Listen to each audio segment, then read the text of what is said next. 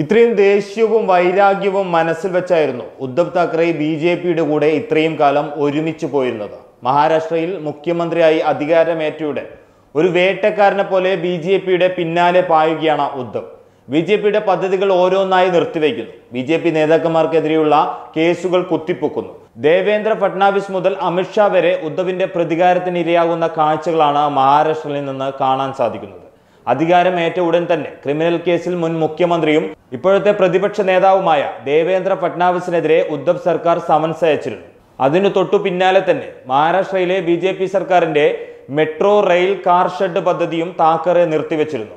മുംബൈയുടെ ശ്വാസകോശം എന്നറിയപ്പെടുന്ന ആര്യവനത്തിലെ 2000-നും മേലെ വൃക്ഷങ്ങൾ വെട്ടിനിരത്തി കാർ ഷെഡ് നിർമ്മിക്കാനുള്ള പദ്ധതിക്കാണ് ഉദ്ധവ് തിരശ്ശീലയിട്ടത്.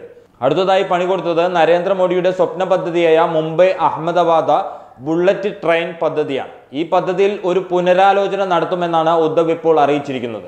മഹാരാഷ്ട്ര സർക്കാരിന്റെ നിലവിലെ സാമ്പത്തിക സ്ഥിതിയെക്കുറിച്ച് വിശദമായ റിപ്പോർട്ട് തയ്യാറാക്കിയതിനു ശേഷം പദ്ധതിയെക്കുറിച്ച് ആലോചിക്കുമെന്നാണ് ഉദ്ധവ് താക്കറെ അറിയിച്ചിരിക്കുന്നത്. നിലവിൽ 5 ലക്ഷം കോടിയുടെ കടം മഹാരാഷ്ട്ര സർക്കാരിന് ഉണ്ടെന്ന് മുഖ്യമന്ത്രി അറിയിച്ചു. ഇതുകൊണ്ടൊന്നും അദ്ദേഹം തന്റെ ബി.ജെ.പിക്കെതിരായ പണി നിർത്തിയില്ല.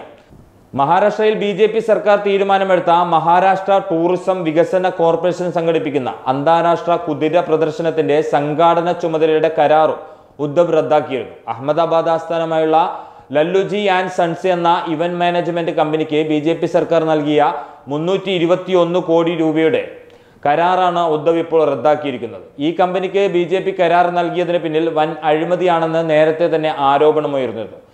ഏറ്റവും അവസാനമായി പണി കിട്ടിയിരിക്കുന്നത് ബി.ജെ.പി ദേശീയ അധ്യക്ഷനും കേന്ദ്ര ആഭ്യന്തരമന്ത്രിയുമായ അമിത്ഷായ്ക്കാണ്. അമിത്ഷായുടെ നേരെ സംശയമുന ഉയർന്നിരുന്ന ജസ്റ്റിസ് ലോയുടെ കൊലപാതക കേസിൽ പുനരന്വേഷണം നടത്തണമെന്നാണ് സർക്കാർ അറിയിച്ചിരിക്കുന്നത്. ഇത്തരത്തിലുള്ള അന്വേഷണം ശരിയായ ദിശയിൽ നടന്നാൽ അത് ബി.ജെ.പിയെ വളരെ പ്രതികൂലമായി ബാധിക്കും എന്നതിൽ യാതൊരു സംശയവുമില്ല. ഇത്തരത്തിൽ എല്ലാ സൈഡിൽ നിന്നും ബി.ജെ.പിയെ വേട്ടയാടുകയാണ് ഉദ്ധവ് താക്കറെ നേതൃത്വം നൽകുന്ന മഹാ അഘടി സർക്കാർ ചെയ്യുന്നത്. ബി.ജെ.പിയുടെ കീഴിൽ പ്രവർത്തിച്ചപ്പോൾ കിട്ടിയതെല്ലാം മുതലും പലിശയും ചേർത്ത് തിരിച്ചു കൊടുക്കുകയാണ് ഉദ്ധവ് ഇപ്പോൾ.